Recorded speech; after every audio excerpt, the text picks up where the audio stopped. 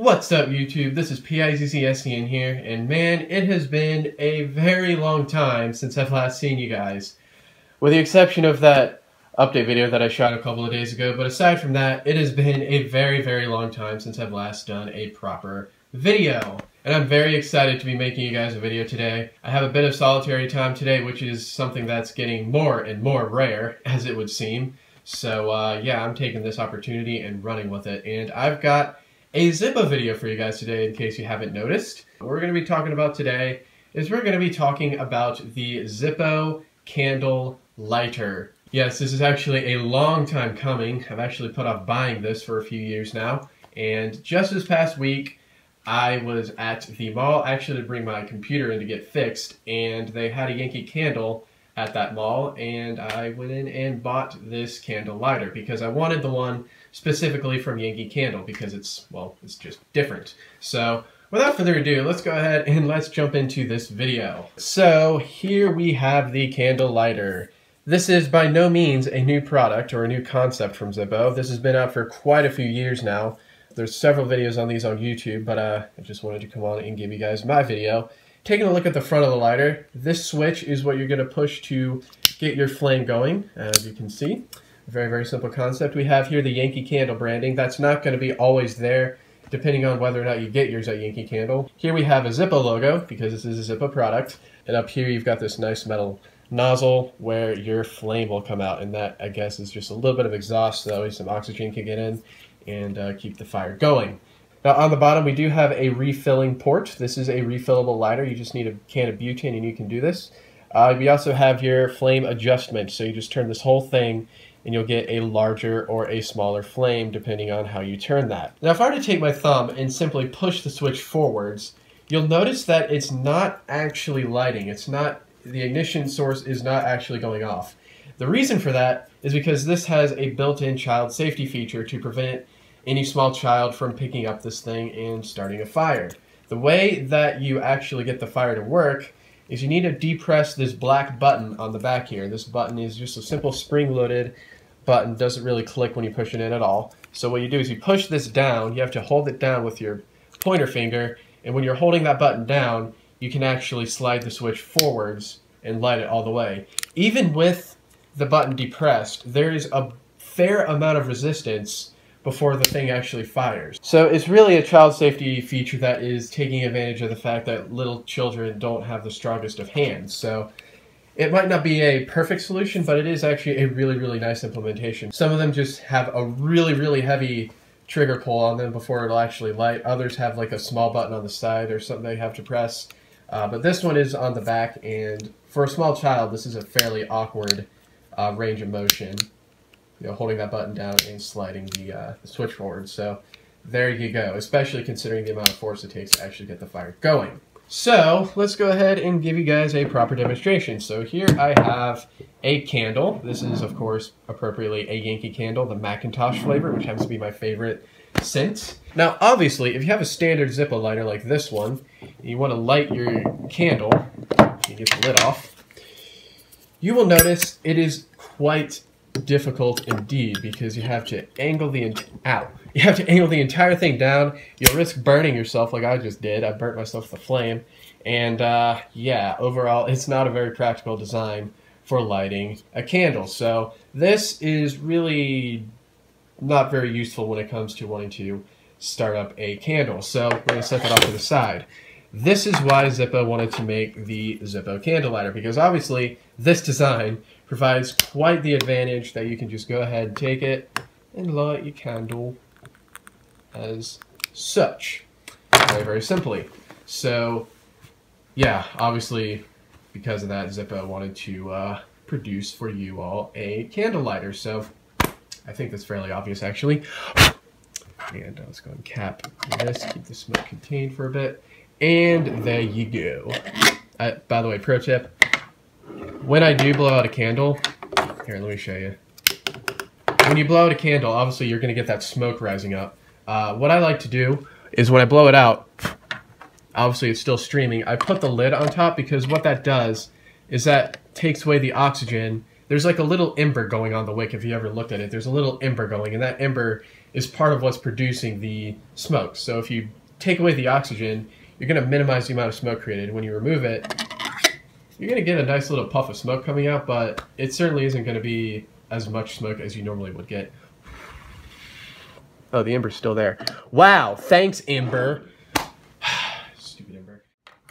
Alright, so let's go ahead and discuss the issue of refilling your lighter when it's been used up. Obviously, as you're continually using it, eventually you're going to run out of butane. And the nice thing about these Zippo candle lighters is that you don't have to throw it away and buy a new one. You can actually just refill it. In order to refill your lighter, the first thing you want to do is you want to purge the lighter. Now, in my case, I still have a fair amount of fluid left.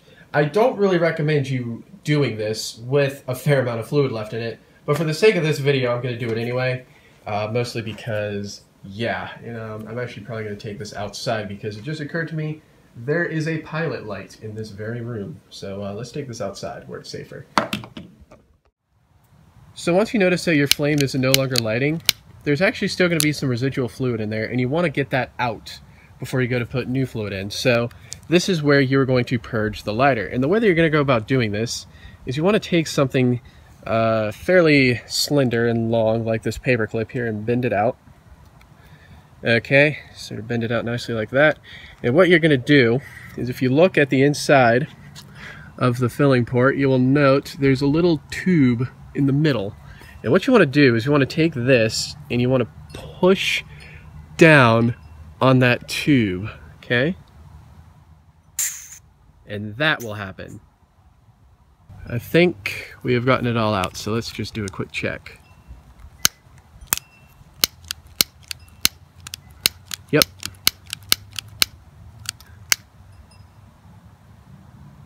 I don't even smell any, shouldn't really do that, but I just checked to see if we had any butane in there by smelling it, and I don't actually smell any butane coming out when I have this held up. I don't hear any pressure release, so this is totally empty now, and it is now actually safe to fill it. Now when it comes time to fill your lighter, you're going to want to go for the butane and not the lighter fluid like what you get for your actual standard Zippo. You want to get the butane fuel. Now this is Zippo brand. I recommend that you stick with the Zippo brand because obviously my thinking here is that if Zippo made the lighter, they probably know what's best for the actual, guts of the lighter, I guess. I don't know. That's my philosophy. Plus, I think if you do use any other off-brand, somehow they'll be able to tell that and they'll actually void your warranty, which I don't fully understand or agree with. But let's go ahead and show you how this works. Now, this is actually a small can. This is also the original can that I bought. I don't really know how I haven't used it up yet, but there's a fair amount in here, actually.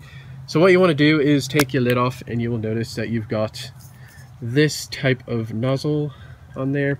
And what you is going to do is you're going to take your candle lighter, hold it upside down. All right, you're going to take this, hold it upside down too.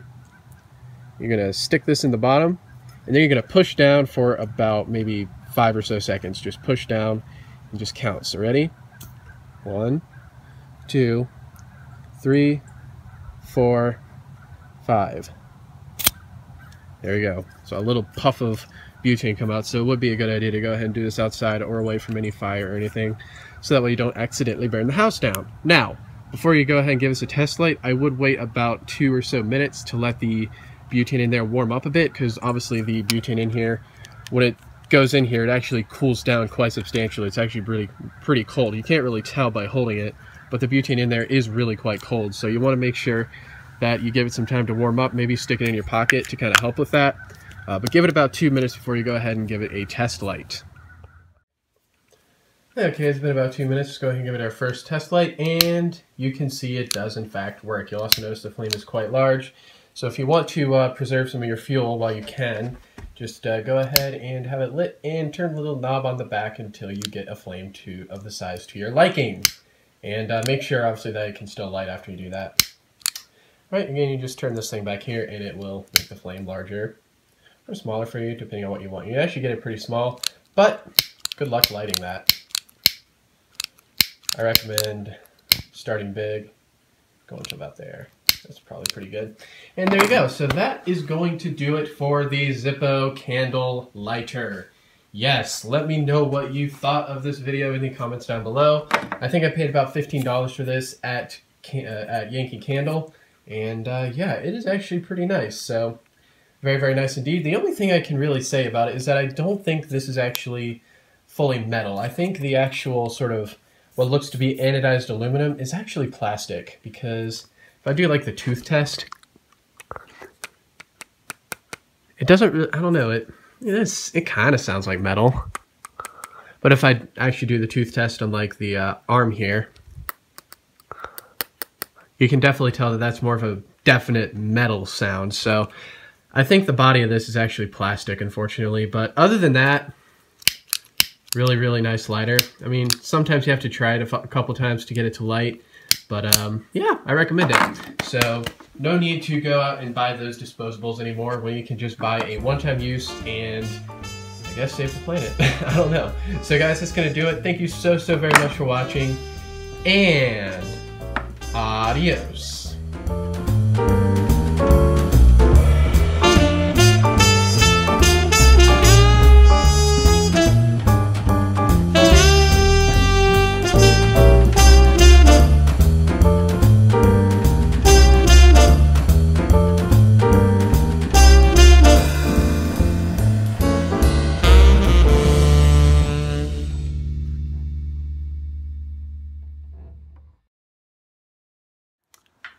A lot of you have probably noticed that the photos rolling throughout this video have looked a lot more professional than the photos that I normally am able to take. And the reason for that is because I've been given the opportunity to check out my friend's Canon Rebel XT. Alright, as you can see right there. This is actually a fairly old camera by today's standards. It's actually an 8-year-old camera from what I can tell on the internet.